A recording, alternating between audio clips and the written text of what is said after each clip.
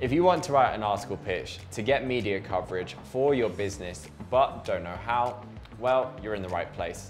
Because in this video, we will go over how to write an article pitch in 5 steps. Number 1, start off by suggesting a title for the article in the subject line of the email. This could save a journalist a lot of time if they eventually decide to pursue writing the article.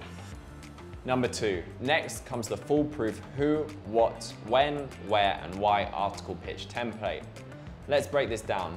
Number 3, the first part of your pitch should address the what. What exactly is your story going to be about? What original angles can you suggest to approach the topic? In this introduction, make sure to include the who and the where. Who are your main voices that will be involved in this article, and where will this story take place? Number 4, it is then important to address the why. Why is your story important now? Is there a news hook or events currently taking place you could link to it? Contributing something new to current topical discussions is often a deciding factor for journalists assessing pitches. Number 5, finally, finish by explaining what you can offer the journalist in this story. This might be unique insight, thought leadership, an exclusive interview, or even an embargo report. Show the journalist why they should publish your story over anyone else's.